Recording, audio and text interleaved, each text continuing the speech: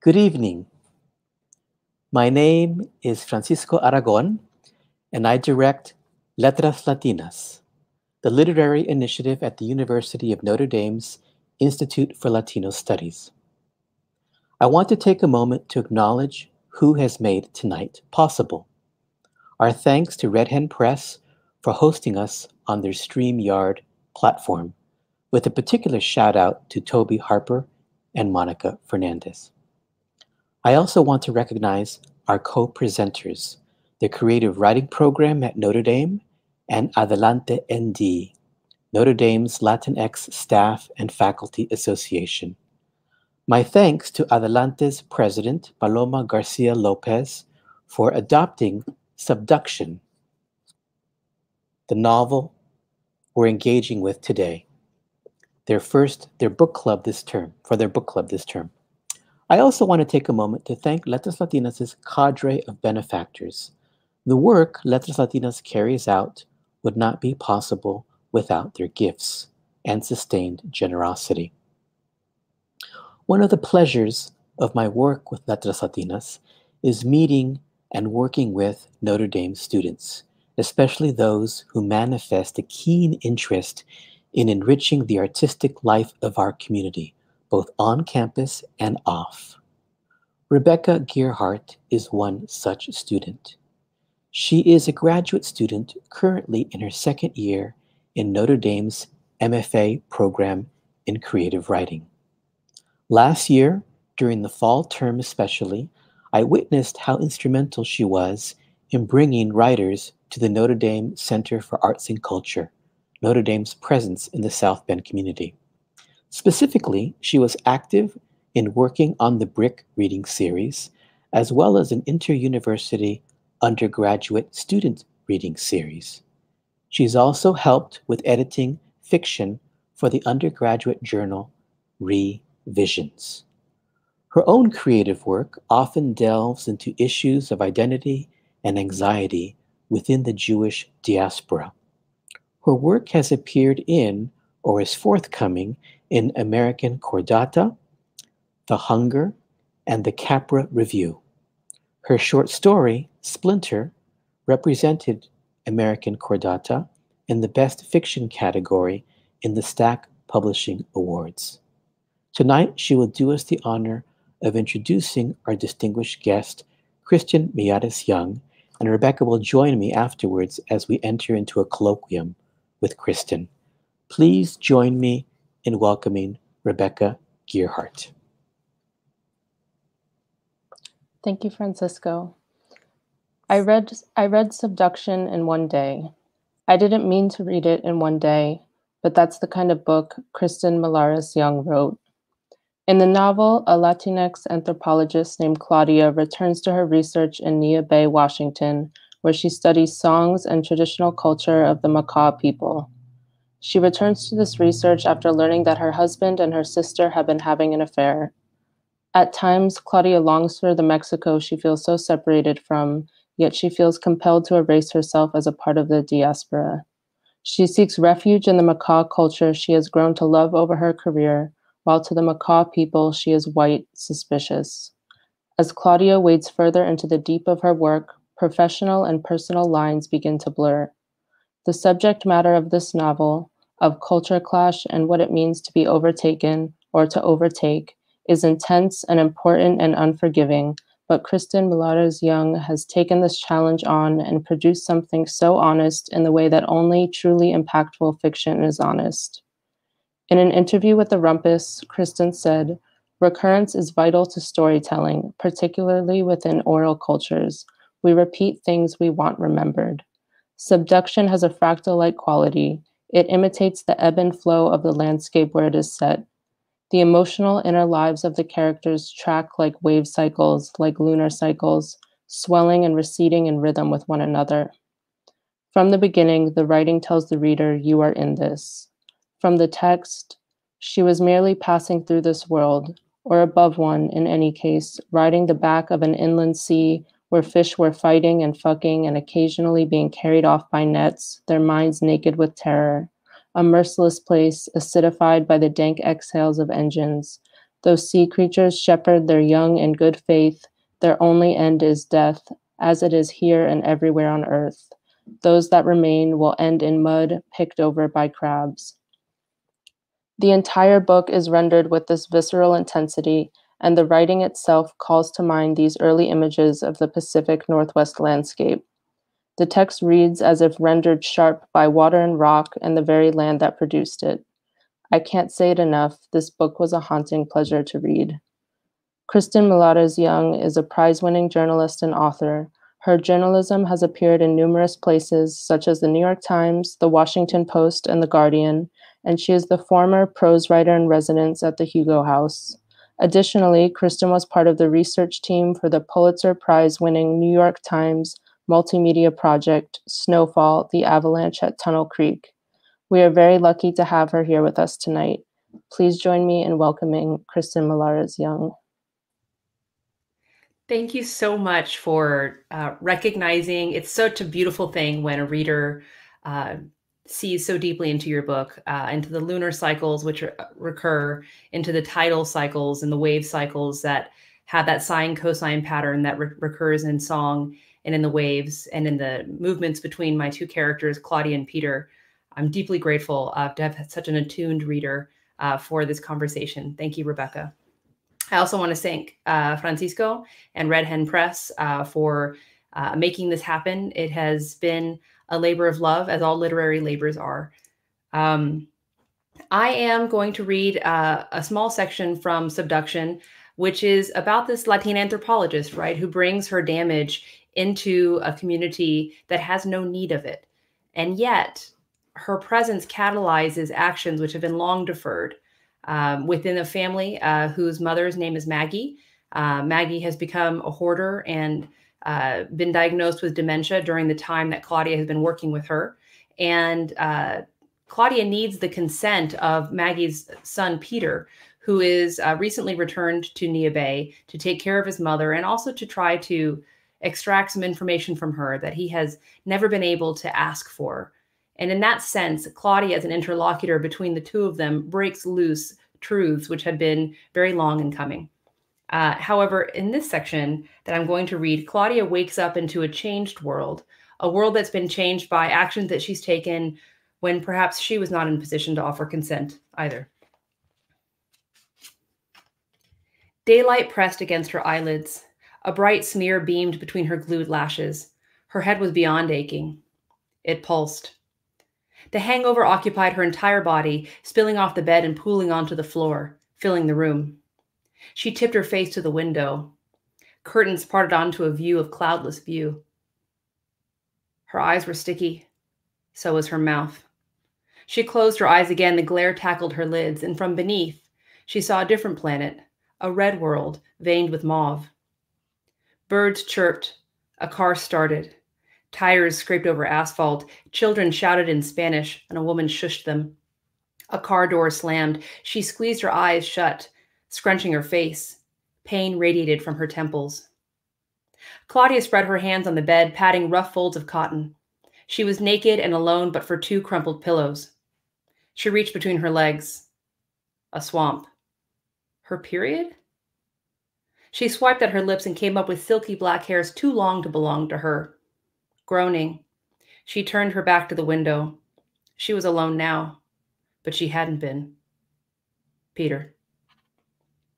Claudia tucked both hands between her thighs. She'd had unprotected sex with the son of her best hope for a meaningful qualitative study. Everyone would find out if he felt like making it known, and what man wouldn't. She swung her legs off the bed and sat up, and her headache expanded like a dying star. A stripe of dirt and flies lined the gray carpet where it tucked into the plastic baseboard. The sound of her own breath echoed in her ears.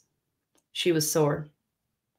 The children outside screamed and laughed. A vacuum bumped around the room next to hers. Sometimes Macaw worked these jobs. Even if they lived off the reservation, they'd talk. She'd have to erase the evidence. She turned her head toward the door. It was not chained. She always chained the door. That meant they'd had sex here, or at least come back here. She fought an image of his face careening into and out of focus above her. Her clothes were doubled over a chair. That's not how she would arrange them. He tidied up. Craning her neck, she checked the other nightstand. Her keys were stacked next to a full glass of water. Had she driven here? If not, she would be seen walking an exposed and dangerous stretch of highway that had no other purpose this morning but to shame her. If so, she should already be ashamed. And she was. She had just violated every code of ethics she ever agreed to hold sacred, and she did it on a whim, wasting herself. It couldn't be undone. She drained the glass, water running down both sides of her mouth. She would need to make herself presentable. Driving down Front Street was like strolling a promenade. Everyone checked you out, and if there was even a halfway decent chance that you'd been seen, they'd weave their car just a little bit to show it. Claudia stood up to tug the paisley curtains together, wondering, did he leave them parted on purpose? They shimmied right back into place, loosing a light flurry of dust. Okay, no, he hadn't. She scurried to the bathroom, hiding her ass and avoiding the mirror, and checked the wastebasket. No condom, no shiny wrapper, not even a tiny, torn-off corner. Maybe he flushed them, but that wasn't it, and she knew that already. Claudia faced her reflection. Her shoulders and breasts bore rough red patches. She pirouetted to check her back. On her neck, next to her spine, 4 bruises bloomed in a row, purple as pansies. Seeing them alarmed her. A shower. First things first. The motel stocked the kind of soap that splits in two when you open the wrapper, and nothing else. It would have to do. Her fingers smelled like cum and cigarettes. She didn't dare take a whiff of her hair. She pulled the curtain and started the water, nearly falling out of the tub when a cold spray sputtered out the shower head. Then again, cold water was better for washing off semen, a lesson learned while camping with Andrew. Early on in her marriage, she slept under the stars, unafraid, scoffing at tents, hair full of wood smoke, inviting dew. Early on, they zipped their sleeping bags together. Early on, they did all kinds of cheesy shit she used to love. When did she stop being young? When had she become used? Claudia peed herself to keep warm, focusing on the shower, which was almost hot. It would be okay. Everything would be okay. Things would get better the cleaner and emptier she got. She scoured her scalp with shards of soap, moving down her body in brusque circles. The water was cooling. By the time she got to her thighs, it was frigid. She let the icy stream blast her face. Swollen eyes rode herd with a long night of hard drinking. With no conditioner, there wasn't much she could do about her hair. The towels were the size of tissues and about the same thickness. She dried her hair with unwise flips of her head, reeling against the sink as her brain sloshed back into place. Scrubbing her teeth at the wet towel corner, she rinsed and spat and searched for flashbacks to reconstruct her night. Kelly Green. Yes, it began by playing pool. His bad break. No. It began with beers on the beach and the slow creep to Clallam Bay. Amber light in a tumbler, and another, and another, and another. Had she ordered those drinks, or did he bring them to her unasked? She couldn't remember paying for anything but the first round, which she did with Cass in case she got stopped. She saw herself sink the 8-ball, watch his face sharpen, his smile lines crystalline as he held the door on their way out. Stars tumbling to her right. The passenger seat. Good. She hadn't driven. Warmth on her body, a hand on her throat, her head against the wall. The Mattel clerk's call. Fuck! They were already famous. Thank you.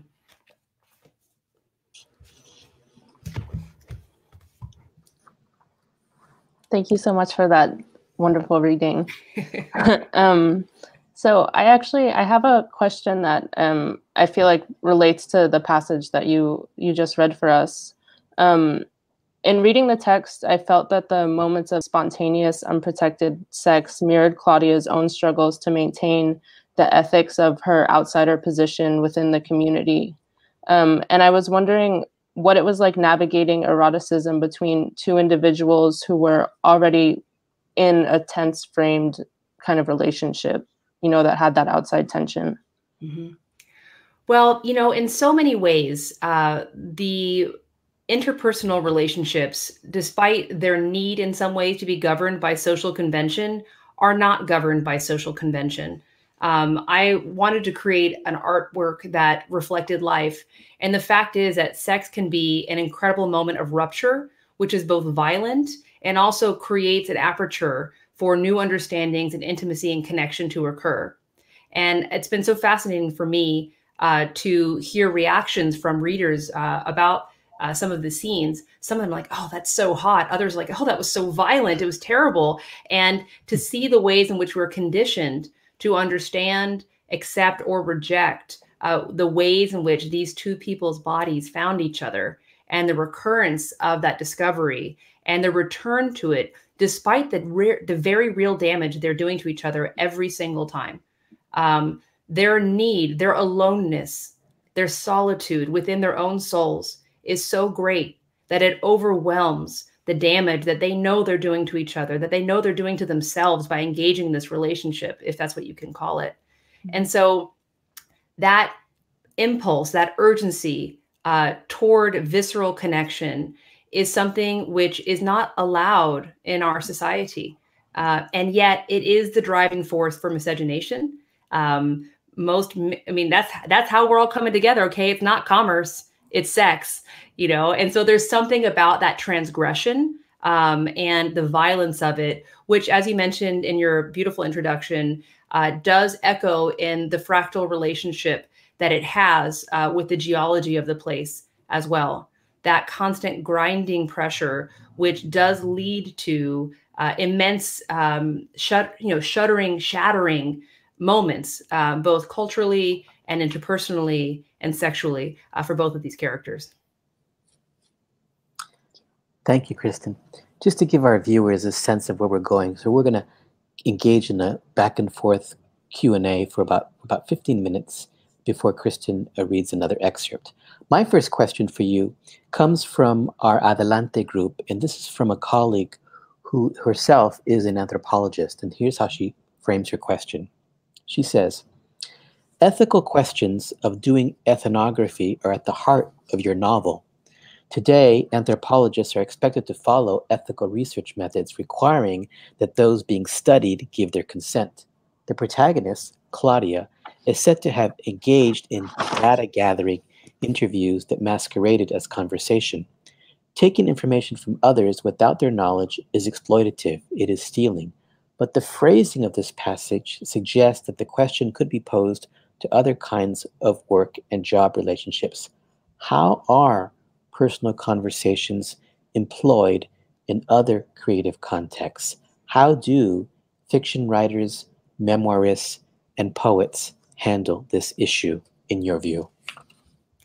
Well, so I really appreciate the attention to the ethics of ethnography, which is very much the driving force of subduction.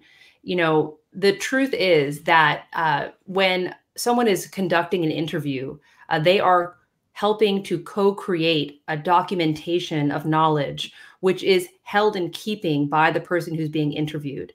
Within the case of journalism, people say that they are giving an interview to a journalist because they do not themselves get a copy of that transcript. They do not get a recording of it either. They are entrusting those words to the journalist, and often people by unethical or journalists who are sensationalist get burned by the apex of an emotional moment being quoted rather than a line that may have been more reflective of the studied intent that the interview subject brought to their hours together. In my time as a fiction writer, I'm an investigative journalist and I'm an essayist and I'm a fiction writer. What I found is this: I was above board at all times, very early on in the process, which began in 2005. So before there was any question, before I had any text to share with people from the book, I was saying, I'm writing a novel. This is what I am doing. That is why I'm here. And what I have found, though, is that most people are starved for interest in their knowledge.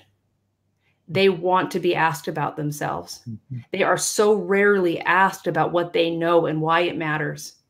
And so most people, when they begin to speak about what they know, quickly lose sight of what they mean to disclose and what they do not mean to reveal. Within a journalistic interview, it is possible for someone to say, now I'm going to go off the record. And people who have been practiced in being interviewed by journalists will employ that. And it's a negotiation often between the interviewer and the interview subject.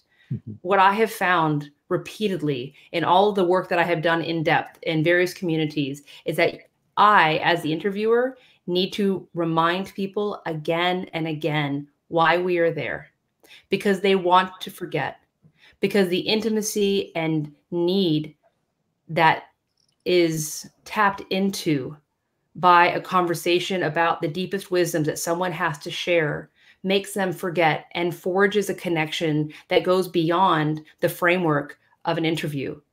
So even though it can be very clear from the outset that this is an interview about this specific subject, the fact is most people, they move in circles around themselves, and they begin to disclose other details about their family life, other details about their personal history.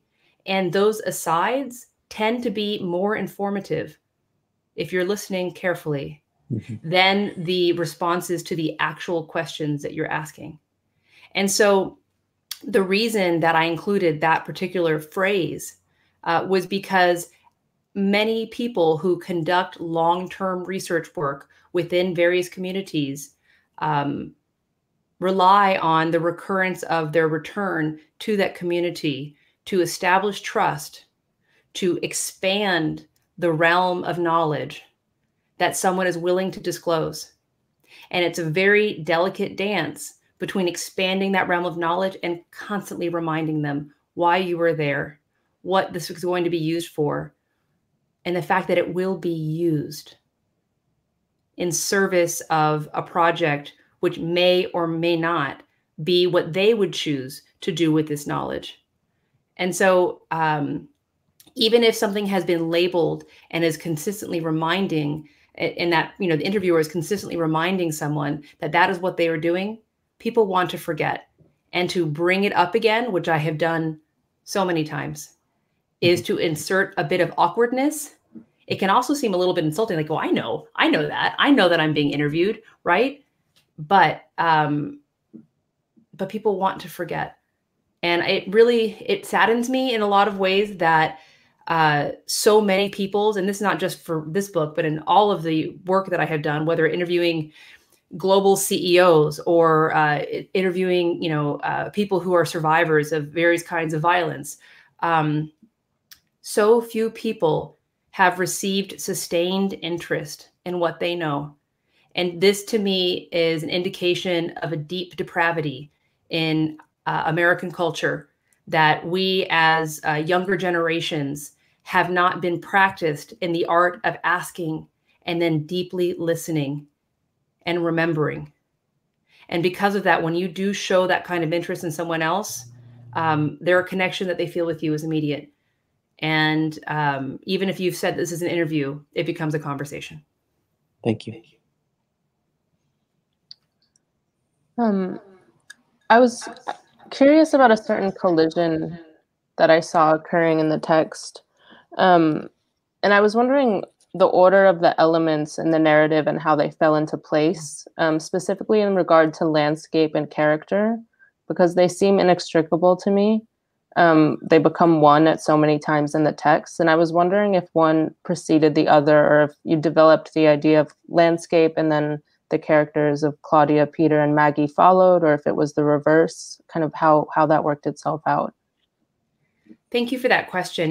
One of the things about citing a novel in an Indigenous community is that the idea of indigeneity is you're not from a place, you are of that place.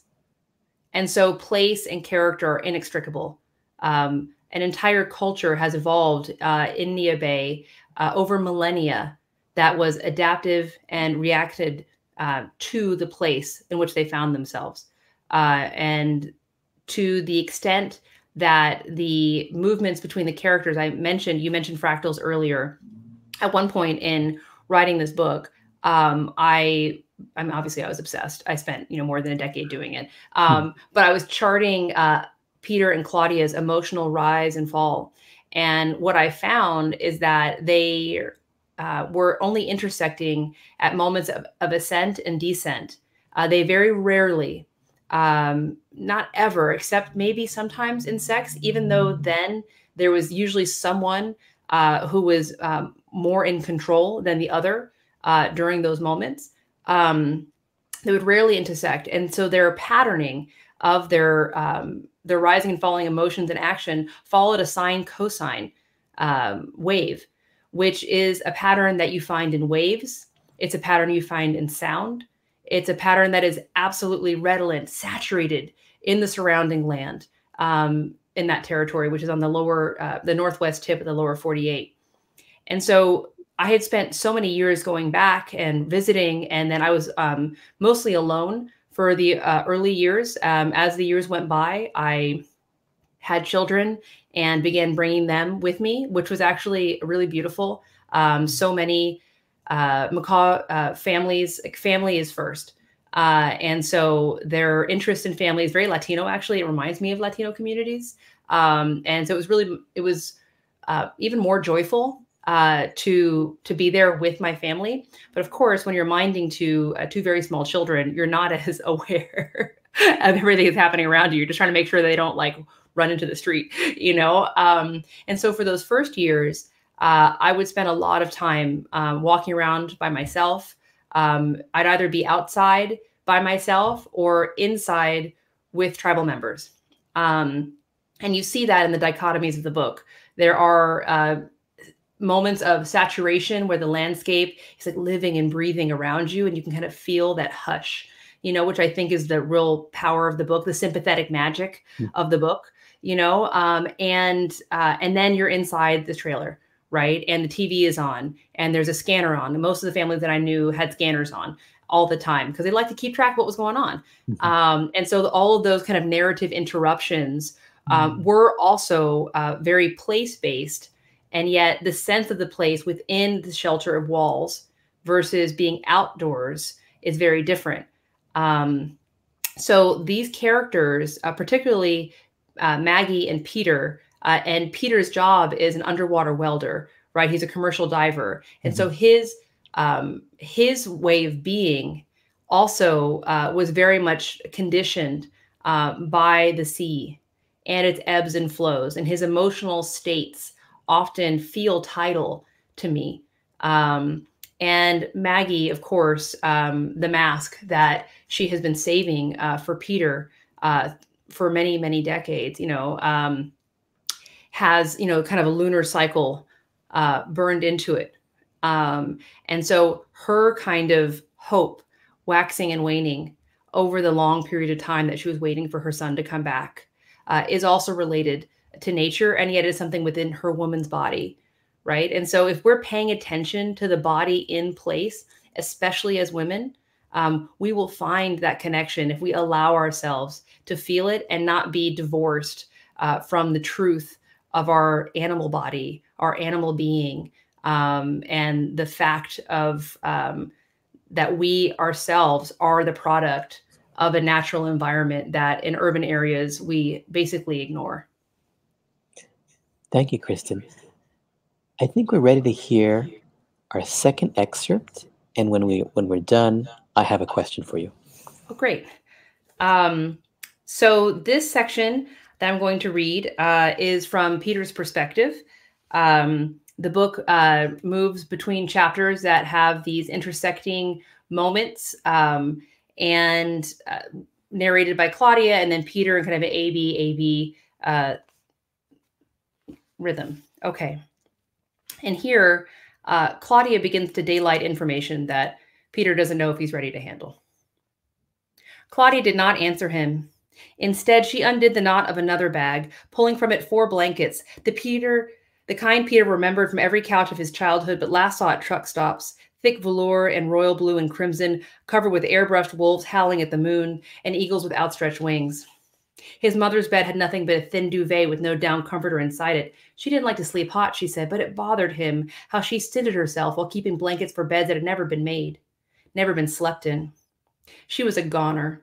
She had been long gone by the time he got back to her. He didn't know what he was hoping for when he bagged this shit in grief and desperation, troubled by her repeating mind, her addiction to worthless household items, the acquisition of one, then the other, never satisfied with what she had, always fixated on the next one coming down the pike. Kind of like his serial fuckery. But there was no mass grave of lovers to shame him, and yet here was hers, disinterred. Let me talk to her. Claudia wiped her palms on her knees. This shit has to go. Claudia leaned in the doorway between the living room and the kitchen, where his mother had surrounded herself with a heaping bag of flour, a can of baking powder, a large cup of water, and a shaker of salt. Beneath the old dish towel she used to cover the mixing bowl, batter was rising, pushing the faded gingham into a conical dome that sloped off to one side. She was about to make Indian tacos, his favorite for the night his dad died, before he smelled batter and oil and blood as one, the memory a warm penny in his mouth. Always. He had never been able to eat fry bread since, never been able to go to a powwow in some distant city when he was missing home without staggering out, tears streaming from the oil and flour smell hovering over the fairgrounds, the stray ladies in the parking lot thinking he was just another sad drunk who shouldn't be around children. A shiver in his chest shuddered up to a tick in his left eyelid. He couldn't stand a repeat of this morning's battle. A hard-won calm kept his mom in its grip while the drugs lasted. Serene, she moved like she was in water, moving from counter to counter, humming. Peter stepped into the damp cold, leaving the door open as he braced himself with deep gulps. The more he inhaled, the more air he wanted, his chest heaving, lungs singed by his struggle to give himself what he needed. He could not get enough, could not fill himself up, but he kept trying, bending over to prop himself against the trailer, huffing clean mist until his teeth buzzed. Calm down, he commanded. Calm down. Try not to hug himself in case the neighbors were watching. He boxed the air and spun a tight circle like he was exercising. Any man needed to step out and get a sweat sometimes. And after he'd thrown enough punches to heat himself, running in place, feet thrumming like the wings of a hummingbird, he was glad to find a forsaken cigarette behind his ear, and that burnt taste was never so good. He took it once, twice, 3 times, the ember hurrying toward the filter.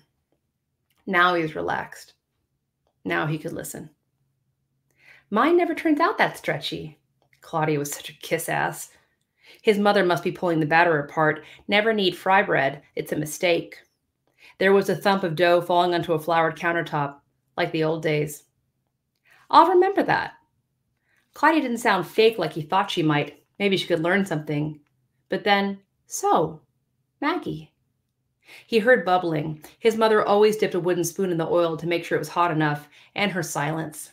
She could wait anyone out, a trick Peter used on his bosses, who filled his lengthy pauses with chattering, depleting their own power, unused to his peculiar form of non-response, which could be mistaken for politeness. Claudia cleared her throat. So, Maggie, I was just thinking about the wonderful things you've been gathering over the years. And I couldn't help but notice that they seemed like gifts. Did she say gifts? Claudia's voice was softer. He backed toward the door, cocking his head to one side. The first piece of fry bread went into the cast iron with a frenzied rush of hot froth. The sweat that had risen and vanished from his forehead was replaced, replenished by a line of beads across his brow. Stay put. His heart was beating. Stay put. I've seen those kinds of gifts before, at that potlatch we attended on the Quileute reservation. Remember? Another ball of dough sent the oil into his fury. You had to admire the sheer cussedness of women. They were squared off now, but his mother had pulled out her stoic act and was quiet. The smell of fry bread was sucking out the door and glomming onto him. His heart ricocheted around his chest, sweat running down his cheeks. His back against the wall, he slid down, covering his eyes, keeping his ear as close to the door jamb as he could stand, turning his head every once in a while to catch a fresh breath. He heard a paper towel tear. The bubbles were still, oil dripping. He imagined the fry bread being lifted onto a plate, soaking the paper. Saw blood, too, the stain spreading across his mind. Were you planning a potlatch? Claudia's voice was sweet. Were you planning an India party for Peter? Did you want to have a giveaway to pass on some things, like maybe his Indian name and some family songs? He heard a creaking wheeze, shattered coughs, a suppressed wail. Peering over his right shoulder, palm pivoting on the dirty concrete, he saw the dark crown of Claudia's head bent over his mother's small coiled braid. Saw her hands pat his mother's heaving back. saw his mother encircle this stranger like she was a boy, like she was saved from drowning. The two of them sobbing together, Claudia, that pantomiming cunt. The two of them sobbing together, and him outside, dying alone. Thank you.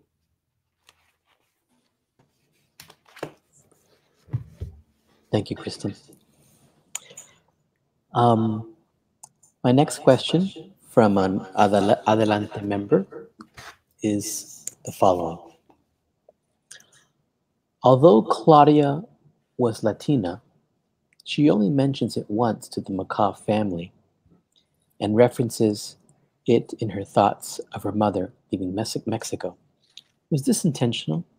I appreciated that she was not a stereotypical Latina. However, there wasn't a lot of cultural identity in the story. Can you talk about this a bit? So, Claudia's backstory is that she was the product of a white father and a Mexican mother. Her mother sent her away from their town in the Baja when she was quite young, in part because Claudia had been misbehaving with boys. And so her mother felt that she was going to bring shame onto the family and tried to find another way to have her taken care of while protecting the reputation of her younger sister who remained in Mexico. During that time, her mother was also suffering from cancer and was on her deathbed. And so she was also arranging for her daughter to be cared for in a culture that she felt would be more receptive to the kind of woman that Claudia was becoming. Now, that trauma, the trauma of being sent away and shamed by one's own mother was something that I think stayed with Claudia to the extent that she doesn't even speak Spanish to herself in her mind. Mm-hmm. She has completely adopted English as her language, which is something that happens to so many peoples who come to the United States. The trauma of the world that they left behind stays with them. And it can be triggering for some people to return to their birth language, their mother tongue, knowing that within it contains all of the elements of the situation which sent them into diaspora in the first place. So there's that where she's given up her birth language in order to assimilate into this country and to protect herself from the memories that it contains.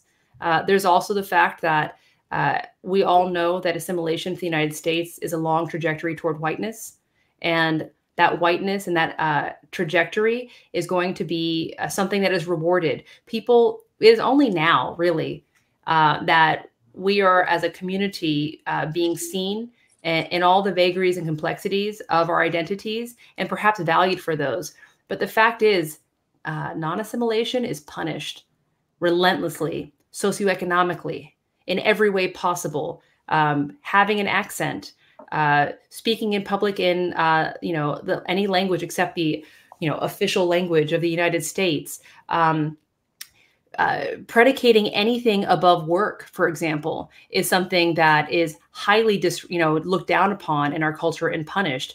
One of the things that's always really impressed me about so many of the Native communities that I have encountered in the process of writing this book and as a journalist is that, they will often take days and days to attend ceremonies. And if a job is not down with that, they'll quit. They will do something else rather than sacrifice what they know is important to a professional environment. Claudia is someone who has again and again chosen a career which does not value her as a person, instead only values her level of production. And I think that's something that many of us in the United States have experienced, that our personhood, even if we are writing as writers, even if we are showing up and claiming our full ethnic identities, our personhood is not what is valued. It's our production which is valued. And so the self-erasure which is required to meet those standards of production inevitably leads to a kind of forgetting, an amnesia, and a passing, to the extent that it is, you can say it's a choice, but it's a choice made under duress. Mm-hmm.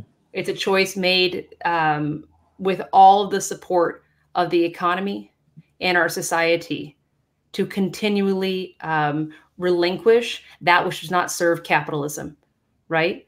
And so within even her, academic environment, in which, she is being tasked with going into communities and bringing back her observations, the truth is that her personhood within those observations is not necessarily valued either.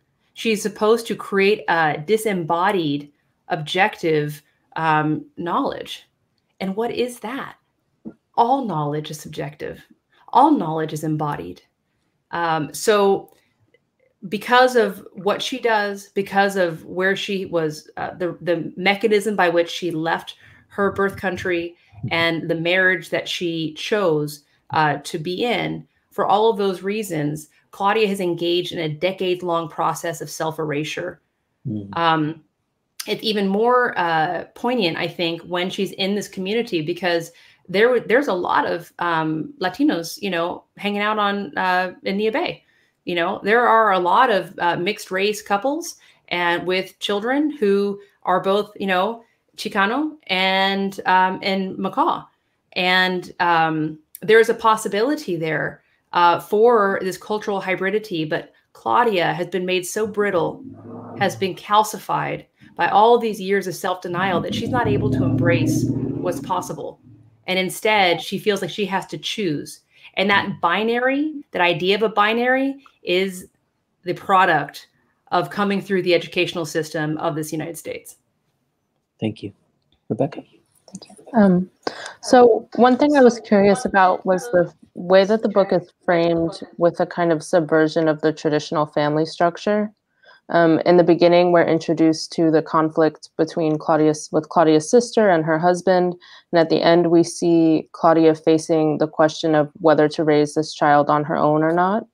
And I was wondering, how you see these familial relationships in the context of Subduction's larger conversations about overtaking and collision between cultures and people.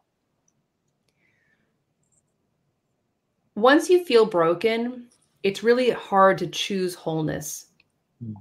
Even if your heart wants that, even if you know you need something, it can be very hard to allow the vulnerability, which would create the conditions for connection. And that is one of Claudia's greatest sustained failings. She has been so burned in the past by any disclosures that she's made. She's been so isolated in her own psyche that she's not able to open up in any way and show up as her true self. And as a result of that, she's not able to accept the very real friendships and possibilities that are being offered to her. That is something that I see is true for a lot of people who've been traumatized in diaspora.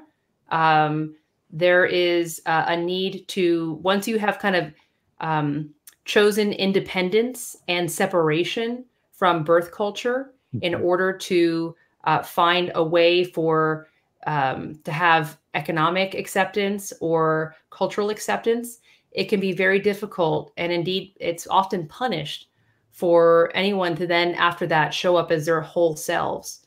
So that wholeness, which is something that she so desperately craves, is the very thing that she forecloses. She forecloses it, not the Makah. It's her. I think you've answered this next question. I mean, your comment about hybridity and how you have children who could be half Makah, half Chicano. I think I know the answer to this question, but this is what another Adelante member wanted to know. This is a speculative question. Would a Makah family normally accept a child such as Claudia's? Would they pass down their traditions and customs to it?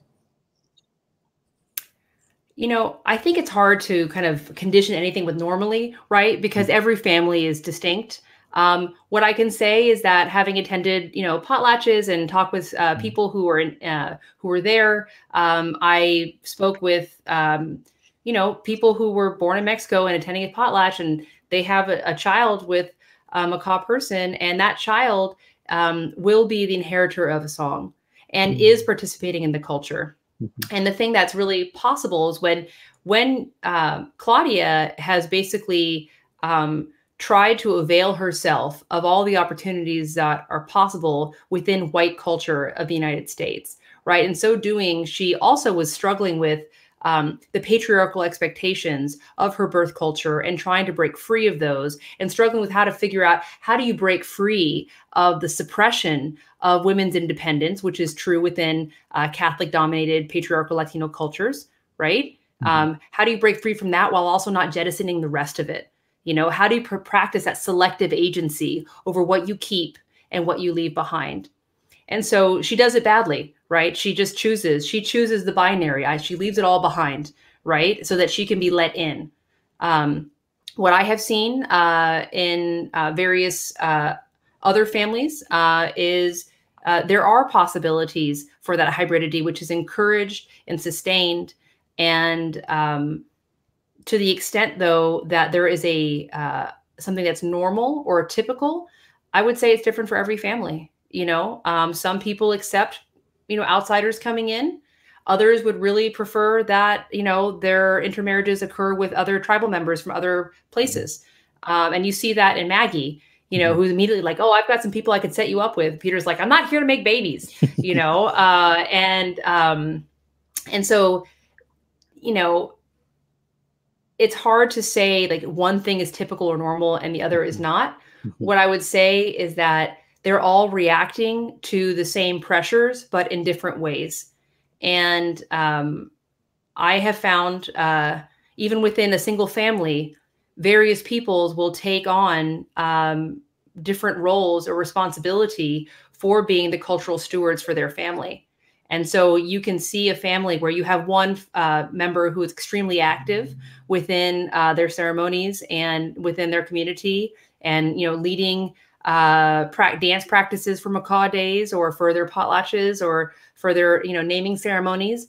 And then you have another family member, same family, maybe the same generation, who's not involved at all, right? So even within same families, there are people who practice differently their way of being. And just like being Latino, the fact that, you know, someone doesn't adhere to all elements of their birth culture or whatever the pan-Latino culture that people believe that we're all part of, you know, that doesn't make them any less Latino in some ways. You know, like in the same way that, you know, I speak Spanish, other people may not. Latinos who don't speak Spanish are still Latino, you know, and the idea of trying to categorize people as being more who they are based on this performance of identity is extremely problematic, both within Indigenous cultures and also within Latino culture. Thank you. Becca? Well, we actually have a question from the audience. I'm so torn by the ending. Can we expect a sequel? I don't think so. I thought about it. I miss them. I miss Peter. I miss Claudia. I miss Maggie. You know, I would like to see their child kind of grow up. I'm so interested to learn more about them by spending more time with them.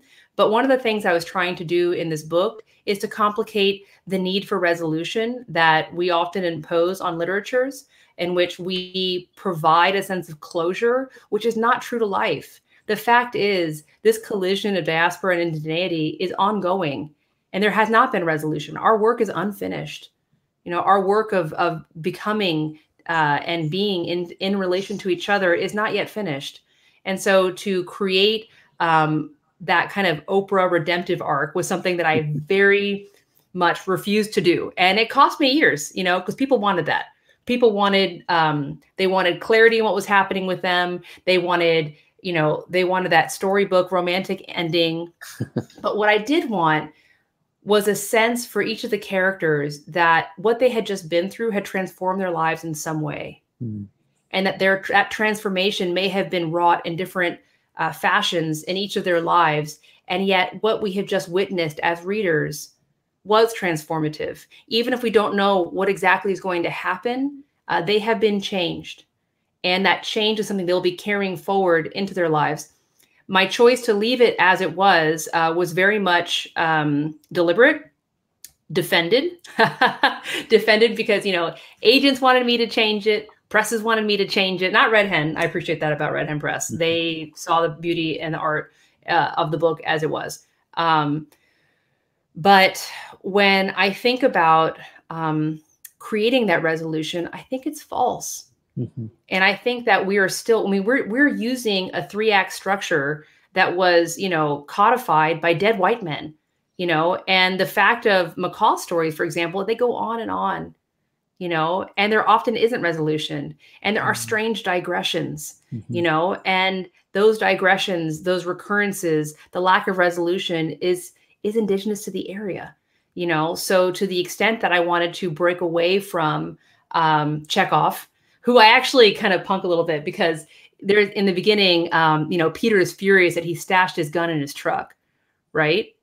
And Chekhov's like, if you put a gun in the first act, it has to go off by the third act. I'm like, oh yeah, you know, ha. But it's funny. I've never said that out loud in public before, but I had little moments like that, literary moments for myself, you know, that were me winking a little bit at the ideas that I was subverting through the structure of the book.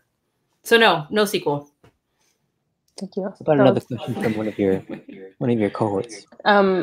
So piggybacking off of that, maybe a little bit actually, you talked a little bit about the research that you conducted, and I know that the research was extensive for this project. And I was wondering if you could talk a little bit about what it was like to transition to the writing process after spending so much time on the research, and how you began that process of writing and starting to put these things together. So I did something that I don't recommend for my students, which is that I researched for 2 years without ever writing. I just read.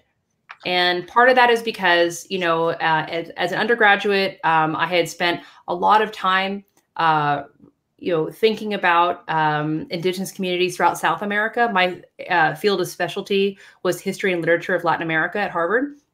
So I spent a lot of time reading primary source documents, you know, really thinking about these moments of contact throughout South America. But then, as we know, within academic environments, your specialty is your specialty. So when I then began to really think about US-based indigeneity, I found myself confronting vast ignorance, which was my own. And it's also cultural, okay? And this country suffers from genocidal amnesia about indigenous cultures, which are ongoing, living, and being sustained today by resilient members of tribes, both recognized and unrecognized. So I felt that I had to read for years. That being said, I was reading a lot. I read everything that had been written by, for, and about Macaw people that I could find, which was a lot. I was also looking at the larger sweep of oppression that was perpetrated by the federal government, by state governments, by every government that I could find that related to, you know, tribes, and especially in basically throughout the United States. I mean, everywhere, unfortunately. It's an oft repeated story. And I was also, as I said, going back, visiting, talking with people, interviewing folks, recording the interview. I have a weird thing that I can do where I can kind of, on a laptop, I can transcribe an interview as I'm like having it, a conversation as I'm having it. And that helps remind people like real quick, you know, because it's right in front of you. You can hear me, you can see me do it, you know. Not all of them were like that. And some of the conversations were more extemporaneous, you know, and I didn't have any kind of device. And the idea of creating a record is something that I plumb a lot within, through Claudia's perspective. You know, she has, her interview subject, Maggie, denies her, after years of allowing recordings, denies her the ability to record the conversations, in part because she tells her, you're going to need to do it the way that we do it, which is by listening, which your kind has trouble doing, which is true. And so that kind of knowledge production took years. And I have to say, you know, when I really did begin to write, it was hard. It was hard knowing how much I would have to allow to speak, how I would have to allow all this body of knowledge that I'd spent years building be represented by small details, by a feeling, you know, by a tone, by the register even of the text. And that trust to allow for ambiguity, to not name everything that I had learned, to not even attach a bibliography to it. You know, I mean, I wanted to, right? I read, so just, And yet, when you are writing after a long period of research, if you try to show everything that you know, you will kill the story. Mm. You know, it will sink under the weight of your, pedantic approach. And so to the extent possible, I had to put all of that research to the side, and just try to follow these people and figure out who they were. So part of the issue that I had is that I actually started the text a little bit too early in Claudia's life. And so there actually had been, how many pages was it? 100? I cut the first 100 pages of the book. I cut almost everything I wrote in grad school, which was devastating to me because I had been a journalist who had been writing 2 or 3 stories a day sometimes and seeing all of those words get into print, seeing all the impact immediately. And to realize that it was not my time that was precious, but the yield of the book was in its artistry. And then if I had to allow for what in other contexts could seem like wasted time, if I had to allow for that possibility and to welcome it, that was very, very hard for me. And I was very hard on myself about that too. Even now talking about it, it makes me kind of bunch up my shoulders, because I had always been efficient. And writing fiction for me is not an efficient process. It's not about efficiency. In fact, trying to impose efficiency on the process of writing fiction is letting capitalism into my creative process. And who needs that? To some degree, I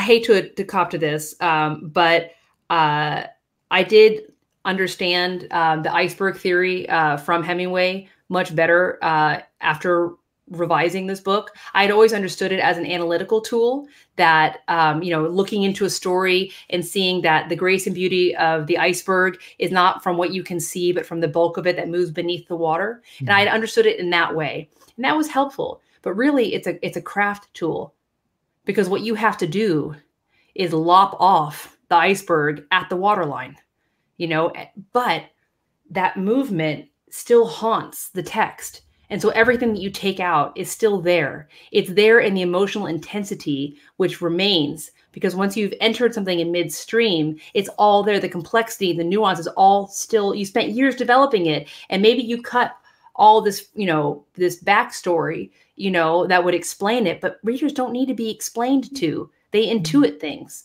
and allowing them to intuit, leaving room for the intellect and emotion of the reader to come into the text was something that a pretty extensive, ruthless revision process that went over 20 drafts led me to. I have a final question, which is related to what you've been saying, because one of our Adelante members said, I found myself wanting to meet Claudia's sister, yet we don't get to know her relatives that hurt her. So I'm wondering, what you're describing, it sounds like there were outtakes. It sounds like in your project, I'm speculating, you can tell me if I'm barking up the wrong tree. It sounded like perhaps you wrote pages of characterization of Claudia's sister, of her ex-husband, and maybe you went through that process, but in the end, it did not end up in the book, but you had to go through that process to get where you wanted to go. So I'm asking you, or I'm asking for this questioner, is there anything you might share that didn't make it into the book about Claudia's sister? Well, the thing is, if we were to see this story narrated by Claudia's sister, it would be completely different.